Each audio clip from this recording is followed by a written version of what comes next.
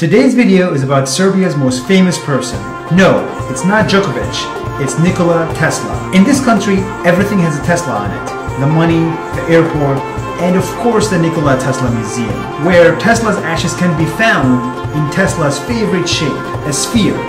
Nastavili is not a university, but here's a crash course. You should thank Tesla for being able to power your laptop, your toaster, your fridge, and your water heater. He invented the alternative current.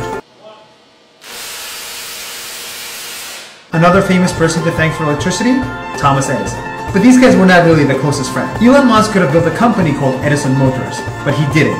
He named it after Tesla, because this dude is a real deal. In short, Tesla was a genius, handsome man who invented shit that most people found boring up until the toaster stopped working. That's 1 minute. See you tomorrow.